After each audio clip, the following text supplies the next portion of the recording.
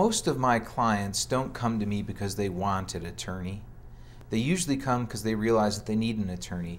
Most of the time they try to work with the insurance company, ask for their medical bills to be paid, ask for their lost wages to be paid, and when they get yanked around by the insurance company and realize that they're not being treated fairly, that is what usually drives them to come see me. Before I became an attorney, I had to deal with insurance companies. I was frustrated, I was exhausted and fed up with being yanked around and not having the sense that I was being treated fairly.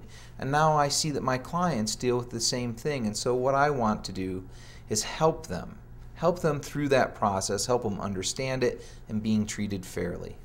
To have all of their medical bills paid, to have their lost wages paid, to have their losses compensated. If insurance really did work the way it was supposed to, we wouldn't need lawyers. But the reality is insurance companies are not your friends. They're not looking to treat you fairly. They're looking out for themselves.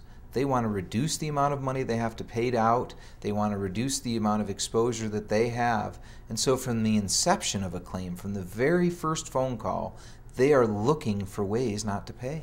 It's my job to make sure that insurance companies are doing the right thing, that they're going to pay, that they're going to be fair, that they're going to be reasonable. Without an attorney, insurance companies will do every single thing they can to reduce the amount of money that they have to pay people, period.